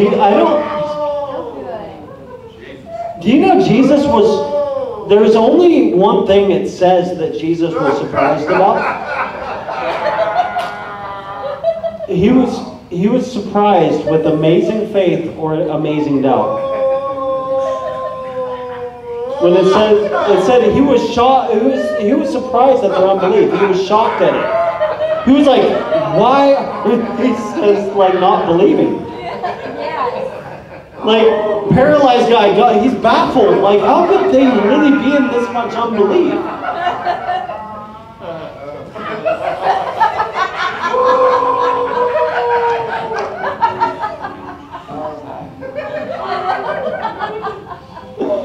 And he's also impressed with great faith.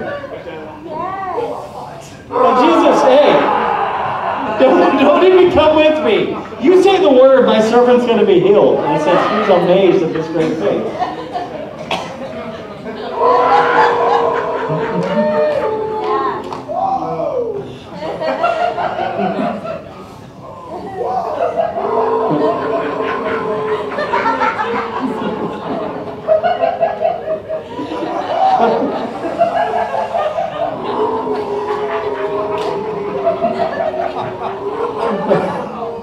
I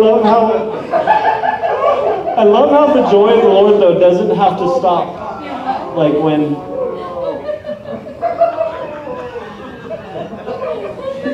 I think that actually probably made the Pharisees pretty ticked off, too. Jesus is not just hanging out with sinners, but he's joyfully hanging out with sinners. He's laughing with them.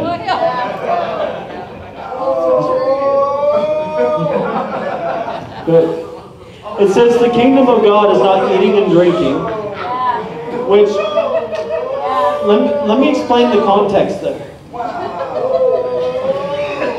They were worried about the Sabbath and eating meat and fasting and these works. And they're like, hey, like the Gentiles aren't doing it, right? We're doing it this, and we celebrate this day. They don't even know there is a day. And Jesus like, look, hey. Paul's like, whatever. If you're doing it to the Lord, it's good. If you exalt every day the same, or if you exalt one day above the other, if you're doing it to the Lord, it's awesome. If you eat meat or you don't eat meat, you're doing that and connecting to God through it. It's awesome. That's awesome. But he says, guess what? The kingdom of God is not about these works or your doisms or your Christian disciplines, but it's righteousness, peace, and joy in the Holy Ghost. Righteousness. God made you righteous. It's yours. It's a gift. It's like, here. I want you to have this.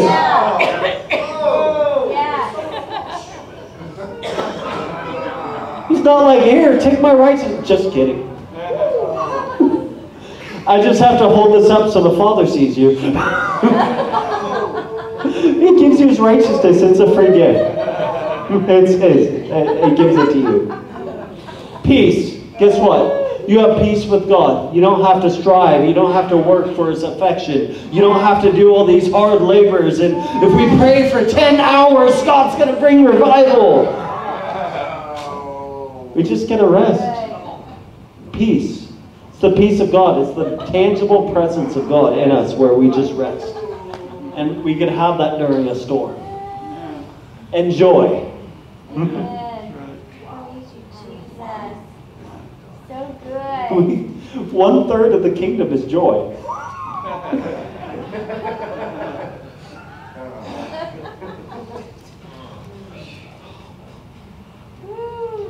No. Like,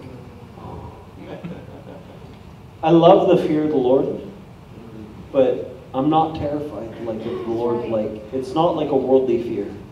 Fear's from the devil. Now, I fear messing with a power line. You know, I feel like taken advantage of and like sticking my finger in a light socket. You know, that's a healthy fear to have with God, where you're like, don't cross him. You don't go against him, because that's going to damage you. But also, it's a healthy respect, because, you know, you have power, you have lights, you could see. The electric brings something. See, God, we know him as a father. See, my kids, when they mess up, they're like, there's that fear. They're like, oh no, like, I'm in trouble. But they're not so terrified they can't come to me. Yes, that's right. Right. But I love that it's not righteousness, peace, and fear, but righteousness, peace, and joy. Woo! Yes.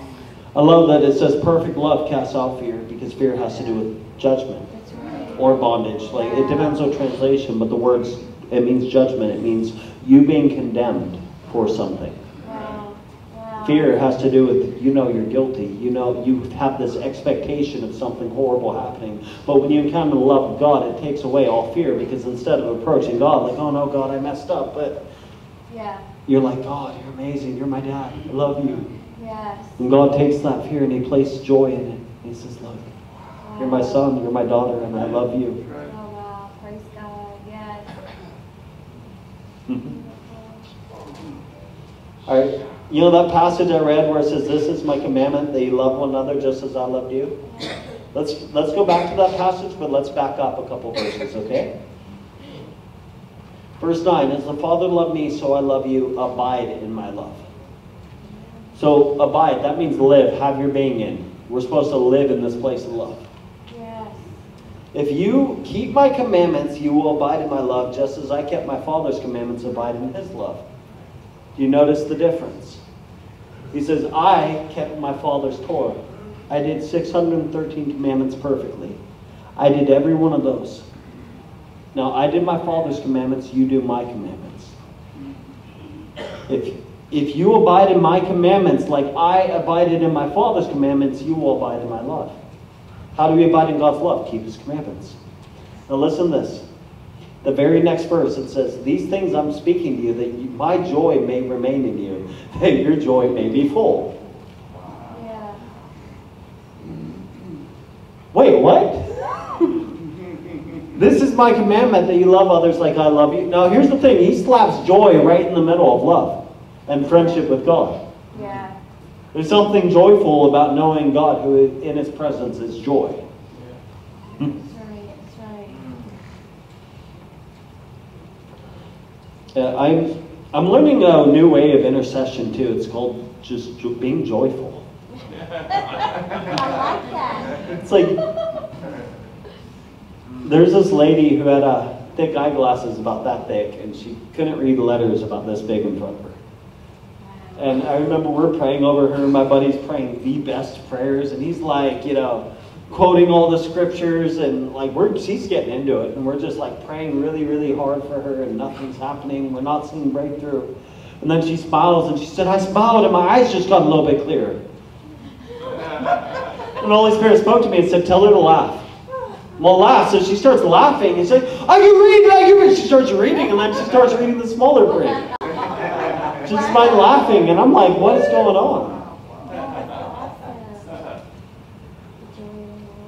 I love that joy and holiness are not they're not enemies of each other. That's right. We could actually be joyful in a holy moment. That's right. You could be completely joyful in God's holiness. Yeah. Come on, it's not like this. You choose one or the other. You could be laugh and be like, or you could be fearful and somber and take off your shoes and. Yeah. But we could actually be completely in holiness, but completely in joy. That's right. Where they complement each other. That's right. Love that. Beautiful. How do you treat God as holy? You treat him as everything. Jesus. Where he becomes your everything. He becomes your all-sufficiency.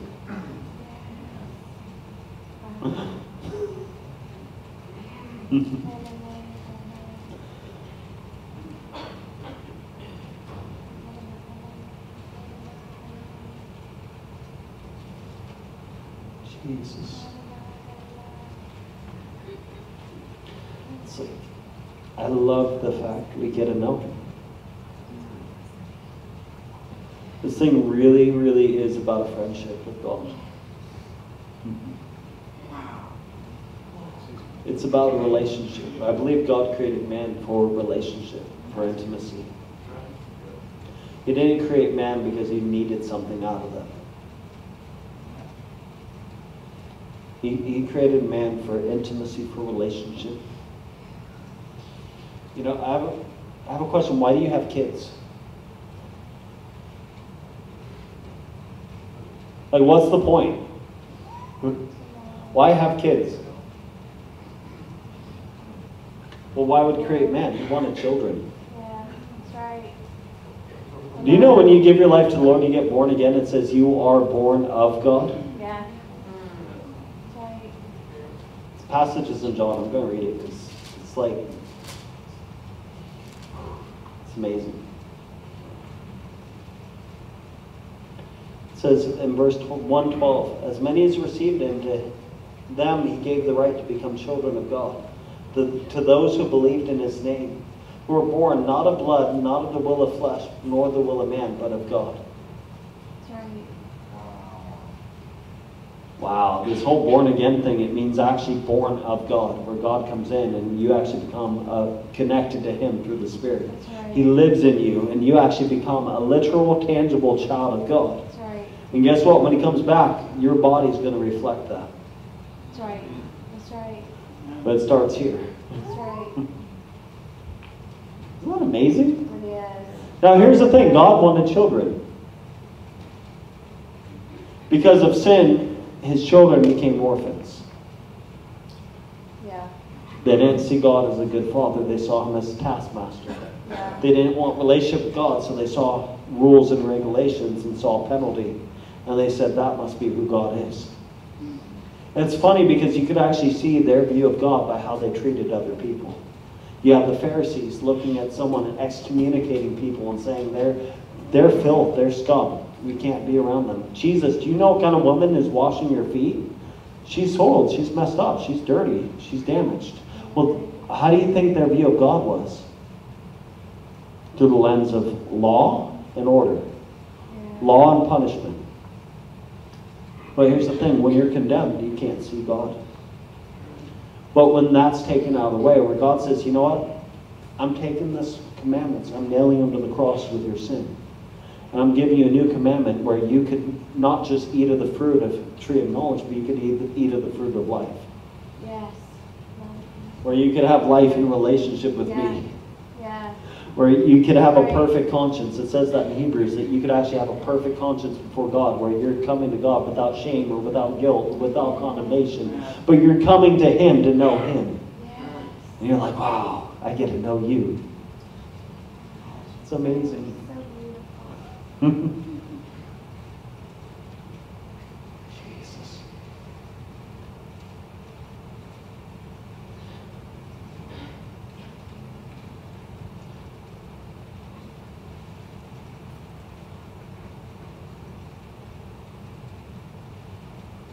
Jesus.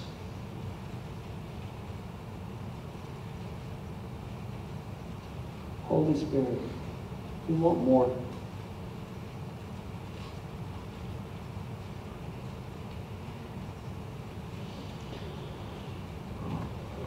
I feel like God wants to heal father wounds. How many of you have actually struggled seeing God as a loving father? Let's be real. Jesus died a public death so we could be real about things. But I feel like God wants to heal things where we have a hard time viewing God as a father. He could be our God, he could be our Lord, he could tell us what to do, but a loving father, you know? God wants children. That's right. He wants to give you a spirit of adoption. You're not an orphan. You're not. One day you'll be good enough to fit in with him. But he loves you right where you're at. So if you want to know God more as a father, let's raise your hand. Let's pray. Yes. Yes. Yes. Father, we repent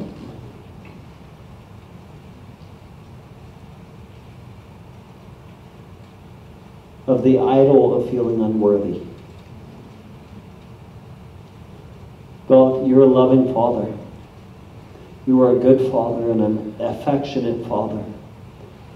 So I pray that you break off any area right now in Jesus' name.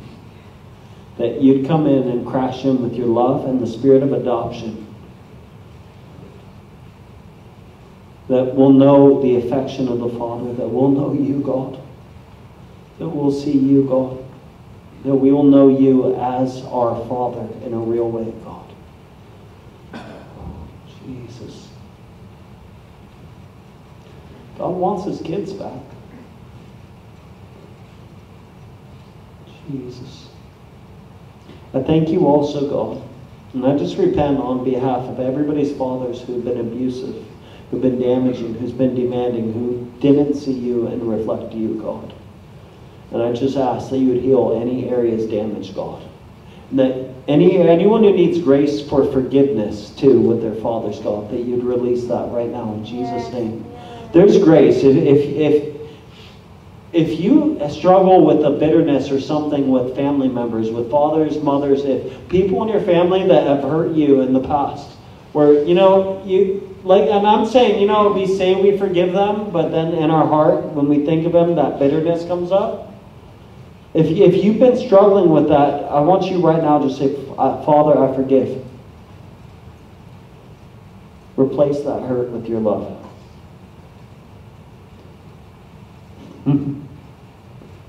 Jesus, let's release your joy right now over everybody in this room.